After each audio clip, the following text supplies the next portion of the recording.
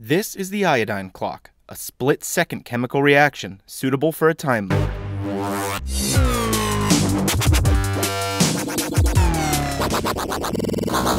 To create this jaw-dropping effect, I'll first add a small amount of sodium iodate into a small beaker of water. Mix it up just a bit and place it to the side. Next, I'll grab another small beaker of water and add a bit of sodium sulfite, some citric acid, and finally some starch. We'll mix all of this up a bit too. Now I'm going to pour both solutions into a flask and we should see some magic. Maybe I did this wrong.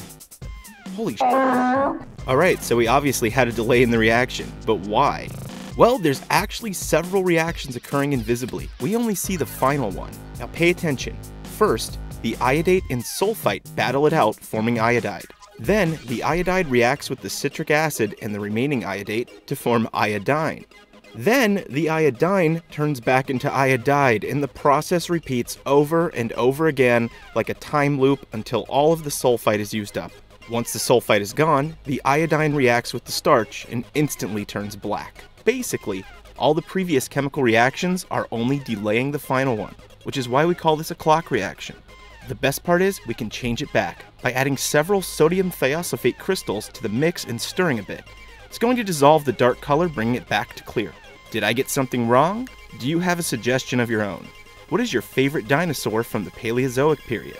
Post in the comments below. We'll see you next time.